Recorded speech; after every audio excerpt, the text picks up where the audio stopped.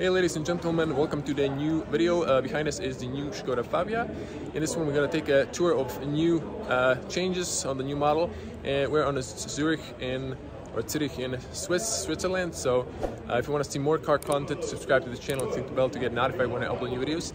Without further ado, let's just jump into the review. Hey everyone, here's the first look on the channel of the new Škoda Fabia. This is the new generation, new design, and I gotta say, a very nice refresh. I like the design language, especially the interior details as well. We're gonna check out. So let's come a little bit closer. We have the new Škoda crystal lights. Daytime running lights turn into turn signals. Have a lens here, projectors, fog lights on the bottom, and we have a wider grille like on the Octavia. Air intake on the bottom and the top, at least the bottom part. We have the radar on the top, fog lights, and you can see there's air tunneling on the sides as well. Gorgeous looking. This is the launch edition, two-tone. Gotta say, I like this metallic color. First edition, and light sensor, rain sensor, lane camera there. New side mirrors, turn signals. They're kind of different design. Side profile of the car, looking gorgeous. New alloys, closed design. And looking at the rear, also very sharp looking, like the rest of the fleet now. Now let's check the cargo space. If I back up, you can see the small city hatch, very practical, opens fairly tall, nice and wide. A lot of room here. You can put this down like that, and then you have like 5, almost 9 fingers of height. And you can push this like that. You can push that, you can see that, so it stops. And over here you have a spare tire, still very practical. You have a little area over here to the points there. Over here, put something here like a first aid, fire extinguisher, grocery hooks, little light on the right, emergency triangle, and okay, grocery hooks there. Seats knock down 60/40. You can put an umbrella here. Of course, you can remove this if you want. Manual close, backing camera, 180 degrees fisheye lens, a little washer as well, and white LED license plates. Looking gorgeous. If I may add, at least this version, there is a kind of social version, maybe in a separate video, we'll see. And kind of discreet spoiler. No antenna because we have a glass roof. Let's check the rear. So fairly nice opening doors. Check the seals, kind of changed, but it's all good. Hard plastics on the rear. Everything's hard plastic on the rear. Knock down the seats, and you can see that. So we have some sort of cloth in this model. Let's jump inside. Now, I think I was sitting in the front before, so enough knee room, kind of tight, but it's okay. If a shorter person was sitting on the front, there will be more space on the rear. A little bit maybe rattling sound when I close it up. Oh yeah, so that's not good, but everything else looks good. AC and 2 USB-Cs for fast charging. Tall transmission tunnel. This is kind of stiff in this, so I wouldn't fit a third person. Nice long and big windows. Good view in the back. Beautiful glass sunroof. LED lights over there. And for a 2-meter tall person, even with the sunroof I'm touching, but it's manageable. It's okay. For average person, there should be plenty of headspace. Let's check the front. It is late, but we are on the auto show. Hooks on the B-pillar, adjust the seatbelt height, and hooks over here as well. All 4 sides have handles and nice white LEDs. Good closing sound. This is interesting. This is black, but not metallic black. Hard plastic. This is soft. You can lock the rear, all power windows automatic. You can fold and heat the mirrors. This is kind of nice detail. You Again, just close it up here, kind of hard plastics on the bottom. Manual seats, up and down, lumbar, tilt, push to slide back and forward. Usually put the amplifier, but I didn't see one on the rear. Tire pressures in the fuel cap, manual seat controls. You can put here some cards or similar. Let's hop inside. Good closing sound on the front. Switching to our wide lens, and look at this gorgeous new cockpit. It is kind of shared with the Seat new Ibiza, so we have this air vents, kind of slightly different design. Nice, a big screen on the top, air vents, and kind of simple AC controls, and a new lever.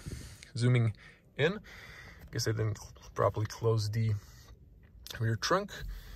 Well, this looks nice. Some cloth here, hard plastic. Not a huge fan of this piano black there.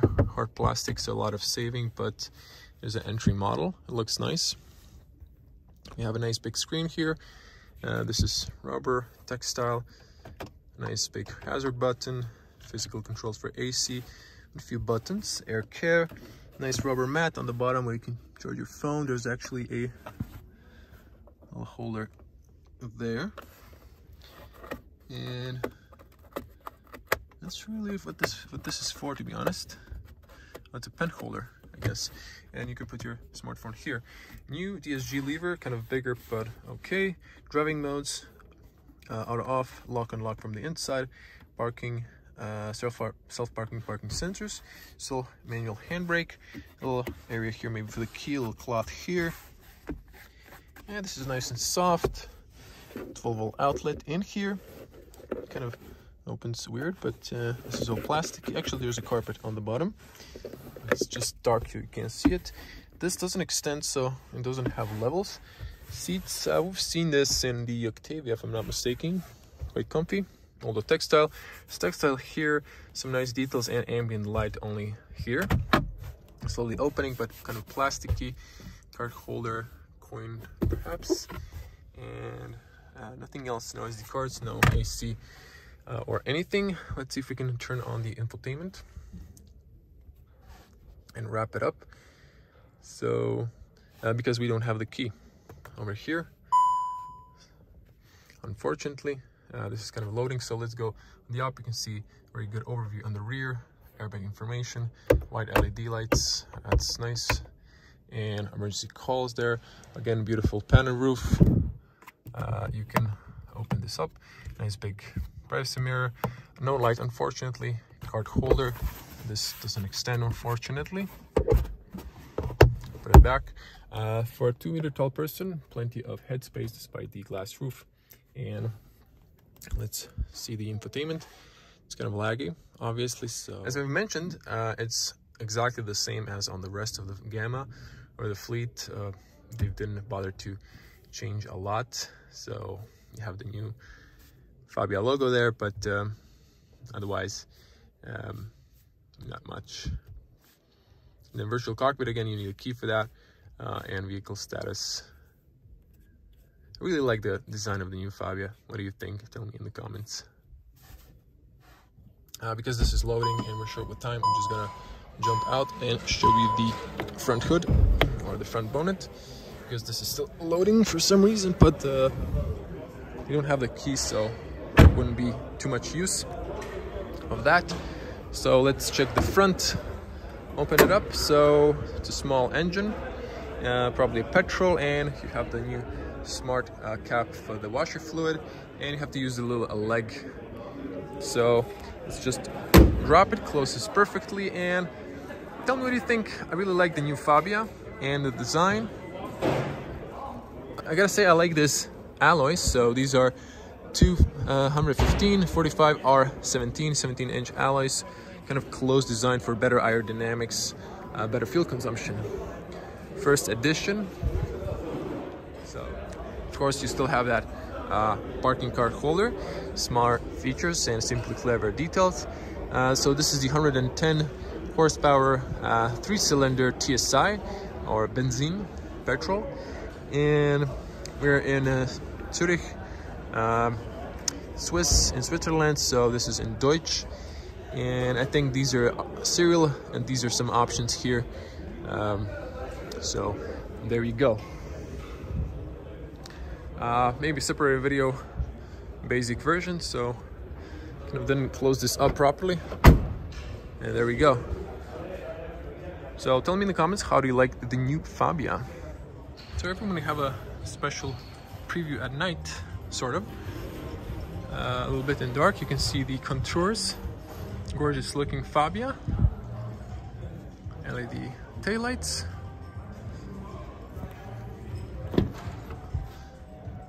Interior on the rear. See also the lights from the glass roof there. And then the gorgeous front. Jump inside. Just a quick look with the wetlands, with the interior. Some ambient lights there. Very minimalist, but also very nice looking. So, smash up the thumbs up for night preview. And of course, here are the night hazards. Daytime running lights turn into turn signals on the front, and on the rear we have these small turn signals as well. And thank you for watching. Be a cool person, smash the like button, leave your comments below. How do you like the new Fabia? If you want to see more, there's going to be plenty of videos, so subscribe to the channel and click the bell to get notified when I upload new videos. I'm going to see you in the next one. Stay safe. Bye.